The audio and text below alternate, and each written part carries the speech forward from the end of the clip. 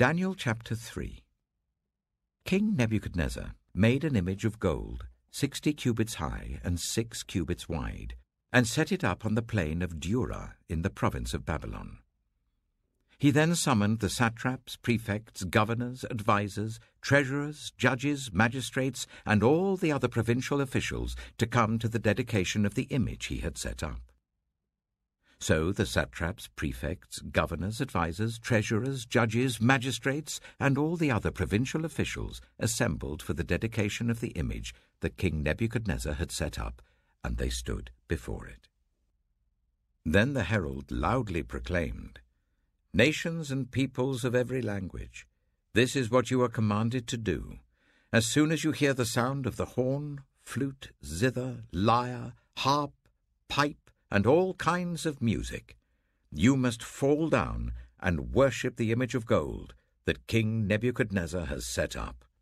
Whoever does not fall down and worship will immediately be thrown into a blazing furnace." Therefore, as soon as they heard the sound of the horn, flute, zither, lyre, harp, and all kinds of music, all the nations and peoples of every language fell down and worshipped the image of gold that King Nebuchadnezzar had set up. At this time, some astrologers came forward and denounced the Jews. They said to King Nebuchadnezzar, "May the king live forever.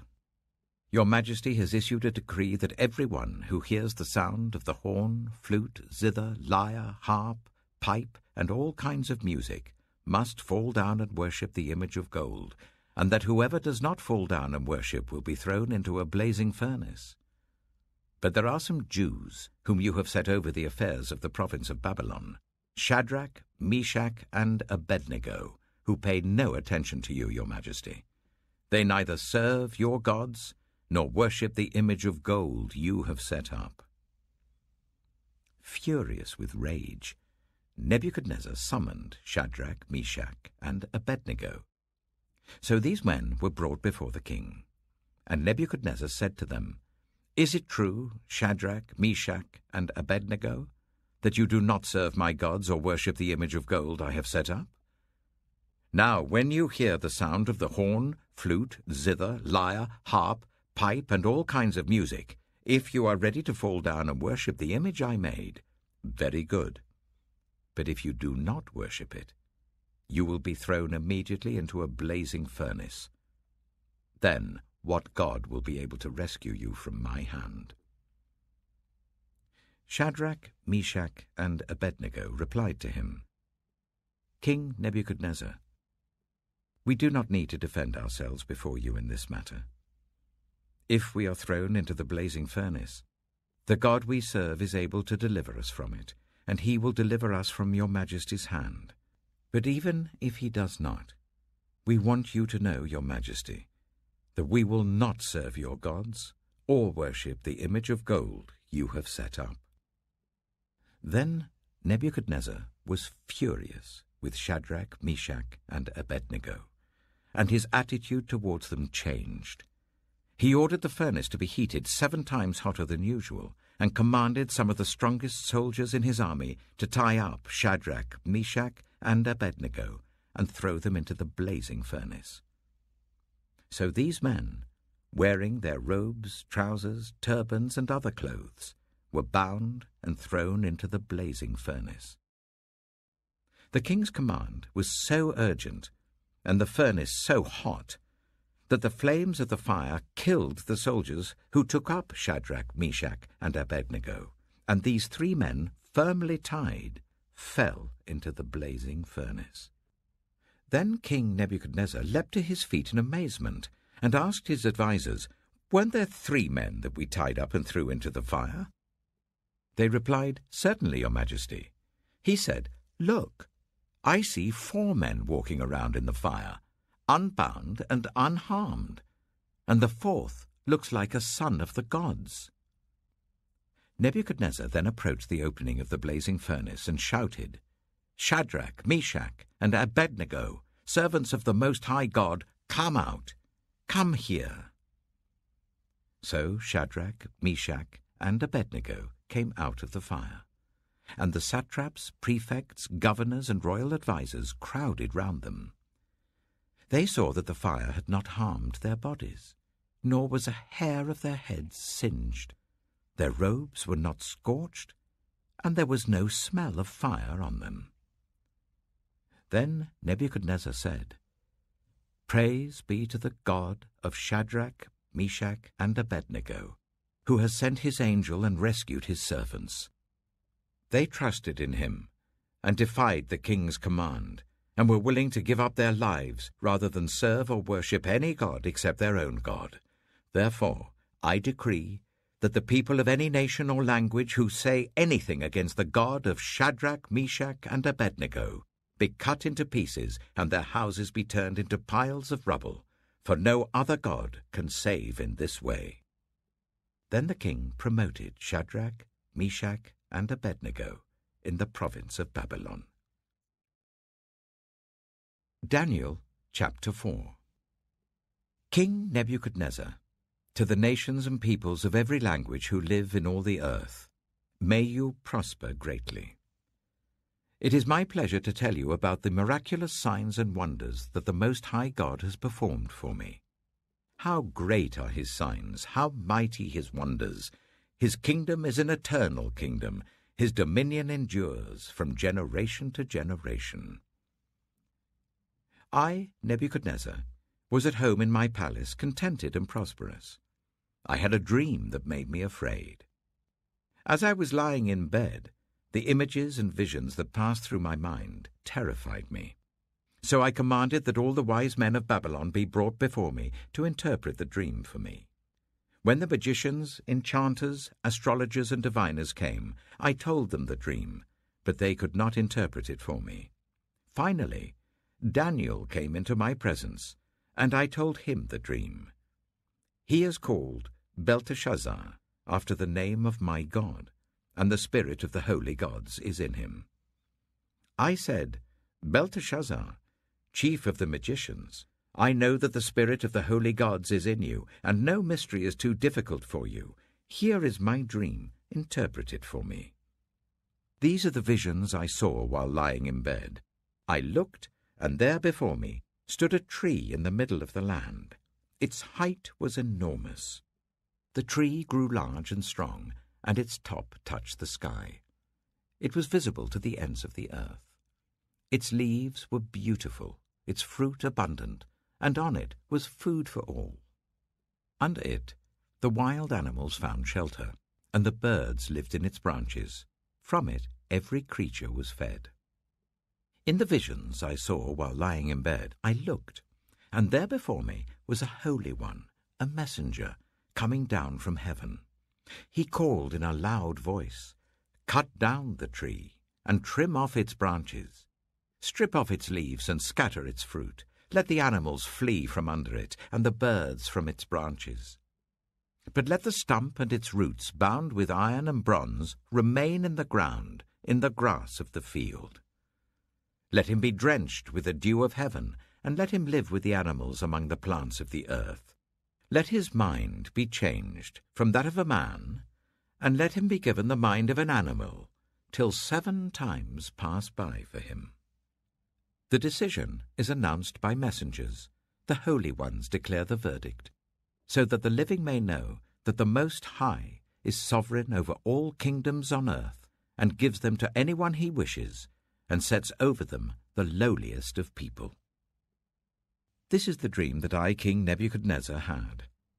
Now, Belteshazzar, tell me what it means, for none of the wise men in my kingdom can interpret it for me, but you can, because the spirit of the holy gods is in you. Then Daniel, also called Belteshazzar, was greatly perplexed for a time, and his thoughts terrified him. So the king said, "Belteshazzar, do not let the dream or its meaning alarm you." Belteshazzar answered, "My lord, if only the dream applied to your enemies and its meaning to your adversaries. The tree you saw, which grew large and strong, with its top touching the sky, visible to the whole earth, with beautiful leaves and abundant fruit, providing food for all, giving shelter to the wild animals, and having nesting places in its branches for the birds. Your Majesty, you are that tree. You have become great and strong. Your greatness has grown until it reaches the sky, and your dominion extends to distant parts of the earth. Your Majesty saw a holy one, a messenger, coming down from heaven and saying, "Cut down the tree and destroy it, but leave the stump, bound with iron and bronze, in the grass of the field, while its roots remain in the ground. Let him be drenched with the dew of heaven, let him live with the wild animals until 7 times pass by for him." This is the interpretation, Your Majesty, and this is the decree the Most High has issued against my lord the king. You will be driven away from people, and will live with the wild animals. You will eat grass like the ox, and be drenched with the dew of heaven. 7 times will pass by for you, until you acknowledge that the Most High is sovereign over all kingdoms on earth, and gives them to anyone he wishes. The command to leave the stump of the tree with its roots means that your kingdom will be restored to you when you acknowledge that heaven rules. Therefore, Your Majesty, be pleased to accept my advice. Renounce your sins by doing what is right, and your wickedness by being kind to the oppressed. It may be that then your prosperity will continue. All this happened to King Nebuchadnezzar. 12 months later, as the king was walking on the roof of the royal palace of Babylon, he said, "Is not this the great Babylon I have built as the royal residence, by my mighty power and for the glory of my majesty?" Even as the words were on his lips, a voice came from heaven. "This is what is decreed for you, King Nebuchadnezzar. Your royal authority has been taken from you. You will be driven away from people, and will live with the wild animals. You will eat grass like the ox. 7 times will pass by for you, until you acknowledge that the Most High is sovereign over all kingdoms on earth, and gives them to anyone he wishes."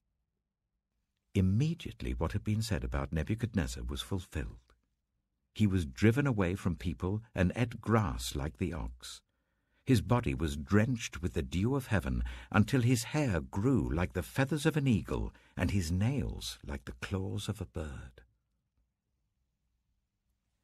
At the end of that time, I, Nebuchadnezzar, raised my eyes towards heaven, and my sanity was restored. Then I praised the Most High.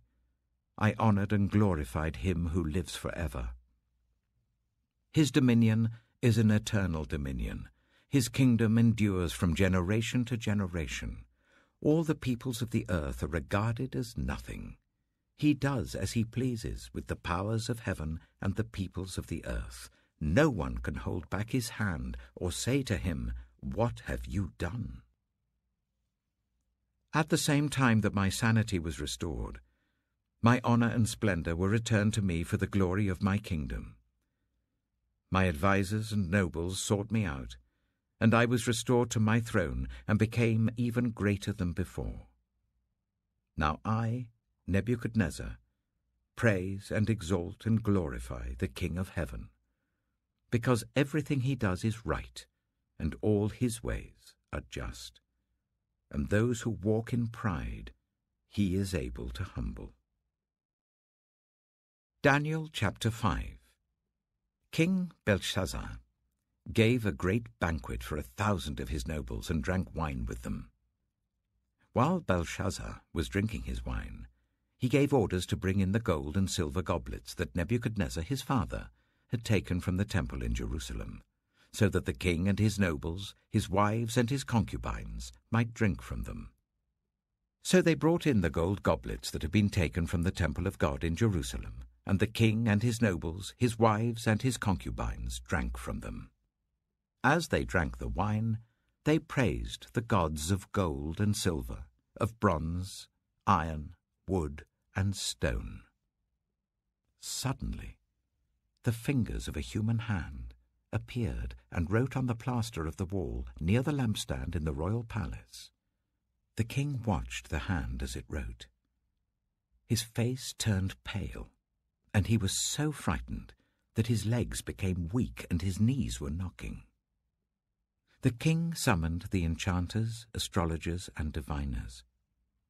Then he said to these wise men of Babylon, "Whoever reads this writing and tells me what it means will be clothed in purple and have a gold chain placed around his neck, and he will be made the third highest ruler in the kingdom." Then all the king's wise men came in, but they could not read the writing or tell the king what it meant. So King Belshazzar became even more terrified, and his face grew more pale. His nobles were baffled. The queen, hearing the voices of the king and his nobles, came into the banquet hall. "May the king live forever," she said. "Don't be alarmed. Don't look so pale. There is a man in your kingdom who has the spirit of the holy gods in him. In the time of your father he was found to have insight and intelligence and wisdom like that of the gods.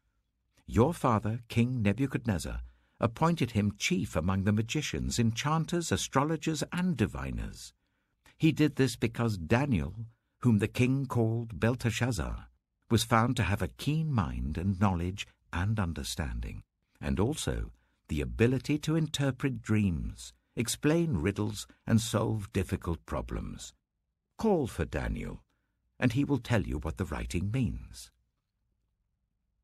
So Daniel was brought before the king, and the king said to him, "Are you Daniel, one of the exiles my father the king brought from Judah? I have heard that the spirit of the gods is in you, and that you have insight, intelligence, and outstanding wisdom. The wise men and enchanters were brought before me to read this writing and tell me what it means, but they could not explain it. Now I have heard that you are able to give interpretations and to solve difficult problems. If you can read this writing and tell me what it means, you will be clothed in purple and have a gold chain placed round your neck, and you will be made the third highest ruler in the kingdom." Then Daniel answered the king, "You may keep your gifts for yourself and give your rewards to someone else. Nevertheless, I will read the writing for the king and tell him what it means. Your Majesty, the Most High God gave your father Nebuchadnezzar sovereignty and greatness and glory and splendor. Because of the high position he gave him, all the nations and peoples of every language dreaded and feared him. Those the king wanted to put to death, he put to death. Those he wanted to spare, he spared. Those he wanted to promote, he promoted. And those he wanted to humble, he humbled. But when his heart became arrogant and hardened with pride, he was deposed from his royal throne and stripped of his glory. He was driven away from the people and given the mind of an animal. He lived with the wild donkeys and ate grass like the ox, and his body was drenched with the dew of heaven, until he acknowledged that the Most High God is sovereign over all kingdoms on earth and sets over them anyone he wishes. But you, Belshazzar, his son, have not humbled yourself, though you knew all this. Instead, you have set yourself up against the Lord of heaven.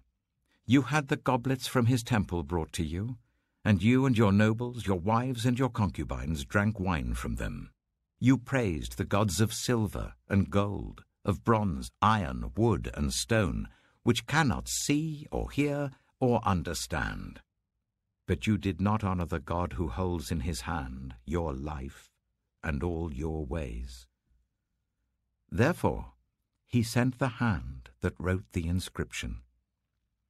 This is the inscription that was written: Mene, Mene, Tekel, Parsin. Here is what these words mean. Mene. God has numbered the days of your reign and brought it to an end. Tekel. You have been weighed on the scales and found wanting. Pires. Your kingdom is divided and given to the Medes and Persians. Then, at Belshazzar's command, Daniel was clothed in purple, a gold chain was placed round his neck, and he was proclaimed the third highest ruler in the kingdom. That very night, Belshazzar, king of the Babylonians, was slain, and Darius the Mede took over the kingdom at the age of 62. Revelation. Revelation, chapter 1. The revelation from Jesus Christ, which God gave him to show his servants what must soon take place. He made it known by sending his angel to his servant John, who testifies to everything he saw. That is the word of God and the testimony of Jesus Christ. Blessed is the one who reads aloud the words of this prophecy, and blessed are those who hear it and take to heart what is written in it, because the time is near. John, to the 7 churches in the province of Asia. Grace and peace to you from him who is, and who was, and who is to come, and from the 7 spirits before his throne, and from Jesus Christ, who is the faithful witness, the firstborn from the dead, and the ruler of the kings of the earth. To him who loves us, and has freed us from our sins by his blood, and has made us to be a kingdom and priests to serve his God and Father, to him be glory and power, for ever and ever. Amen. Look, he is coming with the clouds, and every eye will see him, even those who pierced him, and all peoples on earth will mourn because of him. So shall it be. Amen. I am the Alpha and the Omega, says the Lord God, who is, and who was, and who is to come, the Almighty. I, John, your brother and companion in the suffering and kingdom and patient endurance that are ours in Jesus, was on the island of Patmos because of the word of God and the testimony of Jesus. On the Lord's day I was in the Spirit, and I heard behind me a loud voice like a trumpet, which said, Write on a scroll what you see and send it to the 7 churches, to Ephesus, Smyrna, Pergamum, Thyatira, Sardis, Philadelphia, and Laodicea. I turned round to see the voice that was speaking to me, and when I turned, I saw 7 golden lampstands, and among the lampstands was someone like a son of man, dressed in a robe reaching down to his feet, and with a golden sash around his chest. The hair on his head was white like wool, as white as snow, and his eyes were like blazing fire. His feet were like bronze glowing in a furnace, and his voice was like the sound of rushing waters. In his right hand he held 7 stars, and coming out of his mouth was a sharp, double-edged sword. His face was like the sun shining in all its brilliance. When I saw him, I fell at his feet as though dead.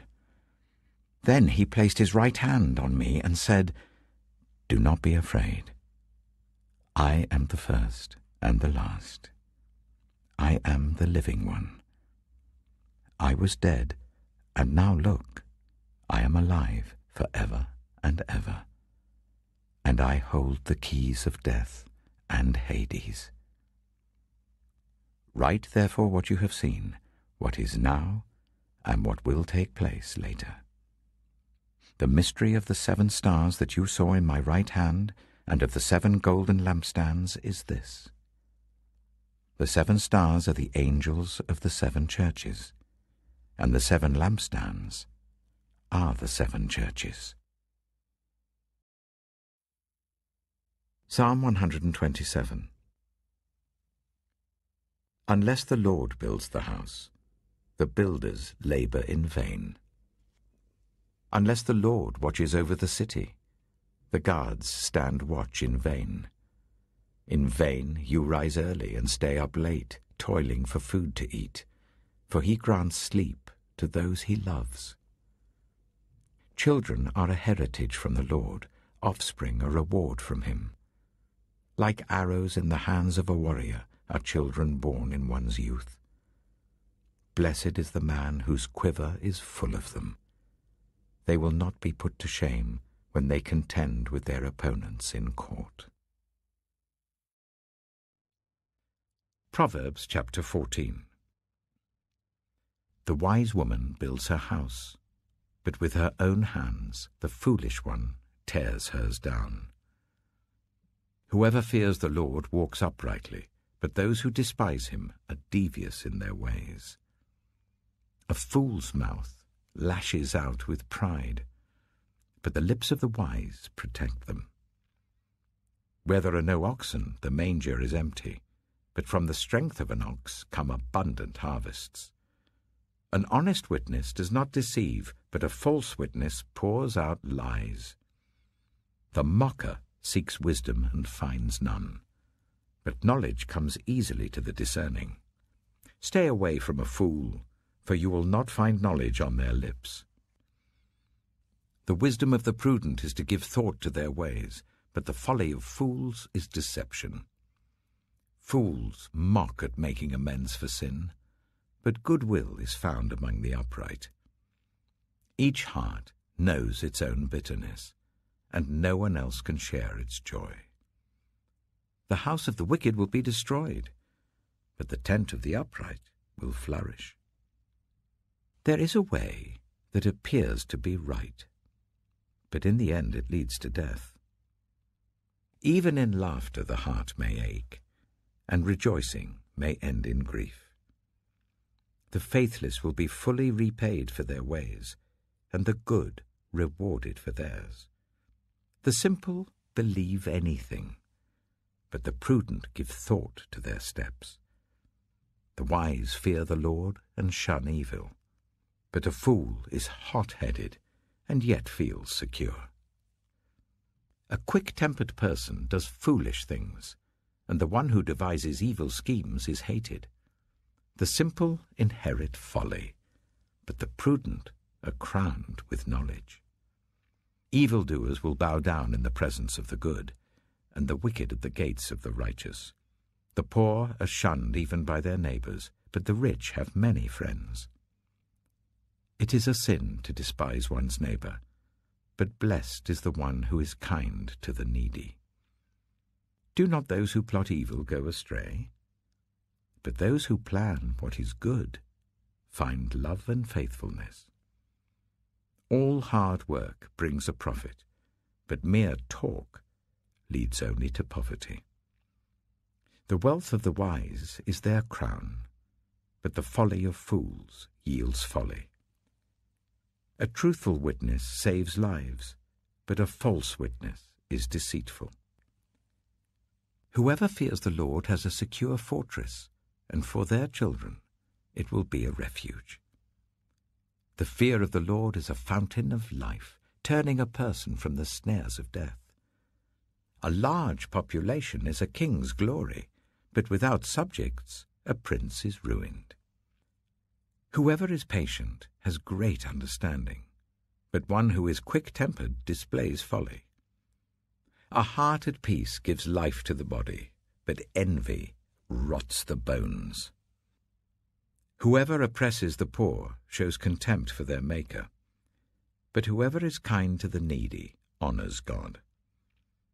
When calamity comes, the wicked are brought down, but even in death the righteous seek refuge in God. Wisdom reposes in the heart of the discerning, and even among fools she lets herself be known. Righteousness exalts a nation, but sin condemns any people. A king delights in a wise servant, but a shameful servant arouses his fury.